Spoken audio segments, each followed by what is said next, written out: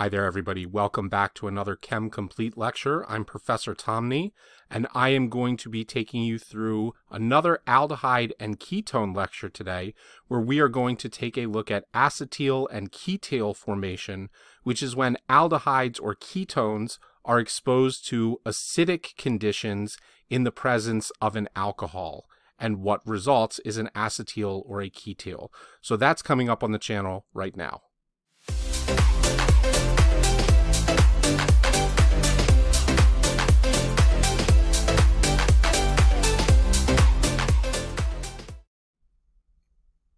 Okay, thank you for joining me today for your learning needs. So, for acetyl and ketal formation, what we're really looking at is, and I'll use a ketone as an example here, you've got the exposure of a ketone or an aldehyde to acidic conditions, and these conditions are reversible. And unlike the imine and enamine formations, the acidity can be pretty high here. In fact, you want it to be relatively high. So some sort of a concentrated acid can be used in order to get this to run. And then you're going to want some sort of an alcohol. So we'll just keep it simple and use methanol here. And the result that you would see coming out of this is the base chain of the aldehyde or ketone. So here's the base chain for the ketone that I had over there, and then in replace of the carbonyl you would have two ether groups. So in this case it would be two methoxy groups that you would have like this. Okay, this is an important reaction in aldehyde and ketone chemistry because there is a lot of biological relevance, and I believe it's certain metabolite pathways actually utilize this, or the imine and enamine formations. So when we take a look at this, the first step is the exposure of the ketone or the aldehyde to the acidic conditions.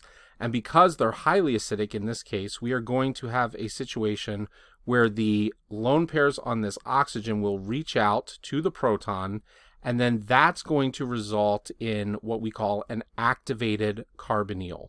So you'll have an OH group with a positive charge instead of just the regular carbonyl, and because of that positive charge, this oxygen has become even more electronegative in terms of its desire to pull or remove electrons from the carbon down here, and so this carbon is highly electrophilic. It has been activated towards the reactants in solution, or towards the nucleophiles. Now methanol, or whatever alcohol you might be working with, is going to be what comes in and acts in that step as a nucleophile. So we're going to get the alcohol to come into the carbonyl, and these electrons from this pi bond can go up to the oxygen to get rid of that formal positive charge, and we can move to the next step. So in the next step, you're going to have an alcohol at the top after that pi bond has moved up. And when the alcohol that came into the carbonyl attached itself, it still brought its proton along with it. So we now have an alcohol at the bottom that has a formal charge of plus on that oxygen, right? So this is the methanol that came in the previous step. Now in this step, we have a proton transfer. So sometimes you may see books where they basically have the water come in, or the alcohol come in, and it ends up taking this proton and then it gives it to this OH up here. Usually when I'm teaching this to my students, I just tell them we're going to have a proton transfer here, and the proton transfer is basically going to be moved off of the methanol portion down here, and it's going to be put onto the hydroxide up here to make it water, and then water is going to become a good leaving group. So that's the next step that we're going to be involved with here. And that proton transfer, when it occurs, will make water the next group to leave or to depart from this structure. So we can rearrange this here. And the step right in between here, the structure when you have the OCH3 and the OH as the proton's been removed and is kind of being transferred, is called a Hemi Acetyl, meaning a halfway acetyl. We've done one of the two alcohol additions. Okay, so we've got the CH3 groups here. Now I've got OH2 or H2O right, plus, and then I have the OCH3 group down here. So the proton transfer is going to now make water a good leaving group.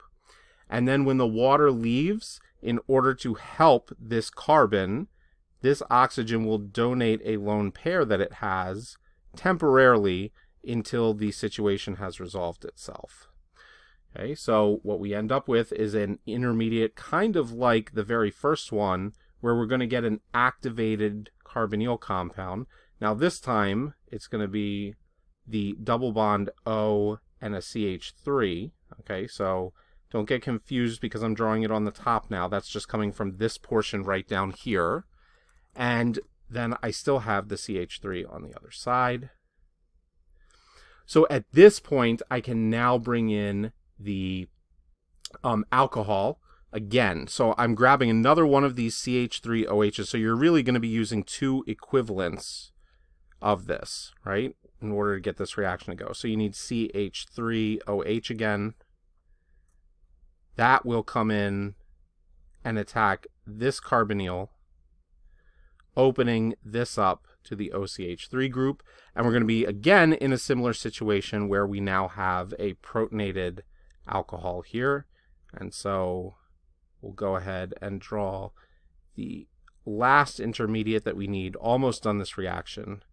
Students usually are not thrilled with this reaction just because of the sheer length and the number of steps in it. Okay, so we've got O, H, and then you've got the CH3 here. Sorry, that's a little crowded down there. And then you've got the OCH3 up here, right? This would have a positive charge. And then if you take a look, water was released right down in this step. So we do have water sitting out in solution. So the water can come in and it can regenerate the acid catalyst, the H+ that we started with. So it'll grab the hydrogen here. These electrons can go to this oxygen to get rid of that formal charge. And then there we are. We now have the acetyl or ketal. Now, the term acetyl is when you have an aldehyde that you started with.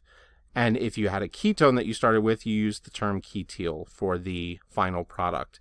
And that is what this is. This would be a ketal as your final product here. Okay, so that about covers the aldehyde and ketone lecture on acetyl and ketal formation. I would encourage you to get a lot of practice with these.